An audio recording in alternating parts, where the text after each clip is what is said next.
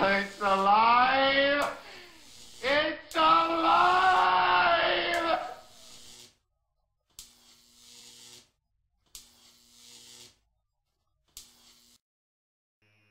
Well, I'm Artifacts of Mars, and this is an update to my mad science posting I did on Project Starshot, where they say they want to send these micro spacecraft to Alpha Centauri. For what? I don't know. I haven't figured this out. I mean, they can't communicate back to the Earth. They can't come back, so what is the point here? I'm trying to figure out what they're doing. At any rate, sustainable nano spacecraft explored by researchers. Nano spacecraft such as chipset, which consists of solar cells and functional blocks and printed circuit board, would face a high risk of damage from radiation and aging issues on a flight into deep space. Especially most of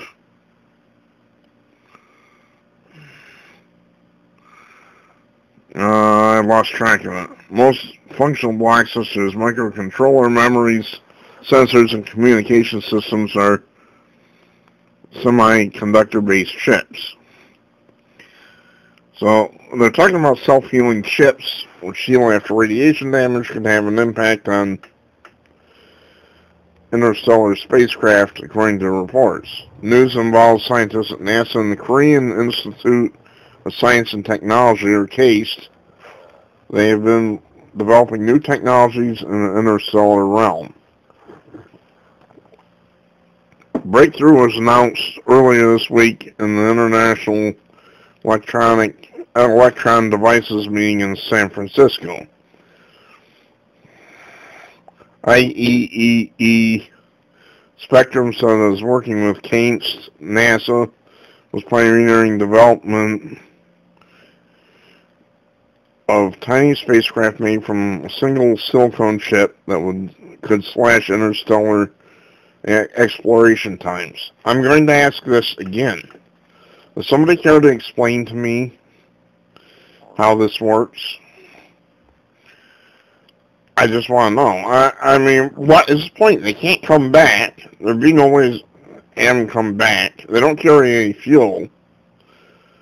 And once they're out beyond the orbit of Mars, they won't have any power because solar cells are useless. Certainly solar cells would be useless in interstellar space.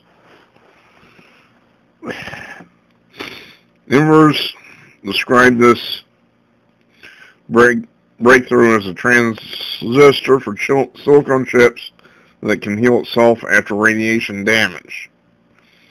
Neil Patel in Inverse referred to ambitions to create chip-sized spacecraft that could be shot off into space at ultra-high speeds and reach neighboring star systems within a generation's time.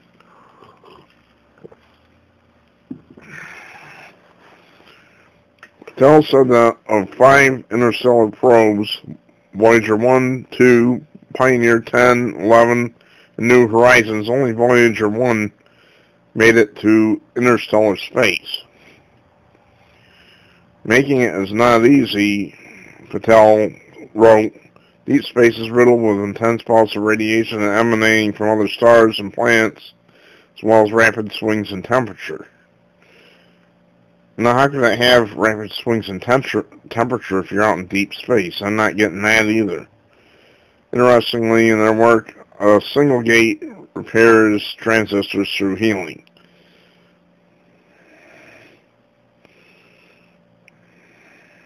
IEEE spectrum for an ordinary silicon chip, 20 years in space is too long, bombarded by radiation of very high energy. The report also said researchers' idea involved letting devices suffer damage, but then add an extra contact to the transistors. Using this contact could heal devices with heating. What heating? They won't have any heat until they get to Alpha Centauri.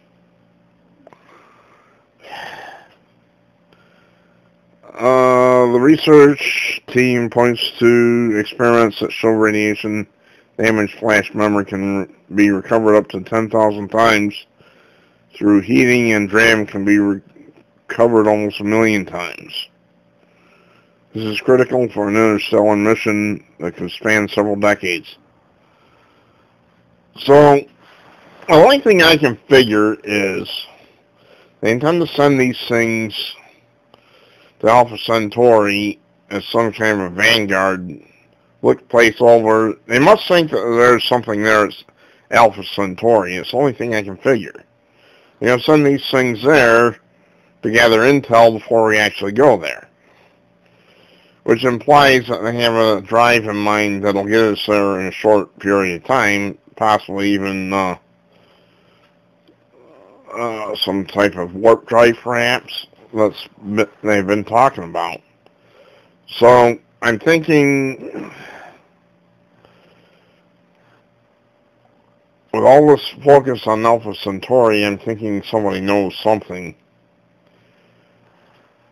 I wouldn't know what, other than I can speculate that perhaps they are aware that a planet or two is inhabited there, or inhabitable, or whatever. I don't know. And I'm going to add one thing before I go.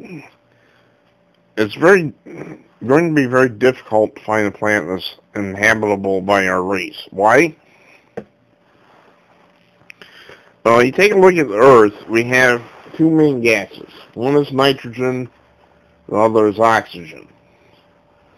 Now, you need the proper mixture of oxygen or nitrogen, or you'd need some kind of habitat or whatever. But here's the point. There's no other gases other than nitrogen that would mix well with oxygen to form an atmosphere that would be breathable by us.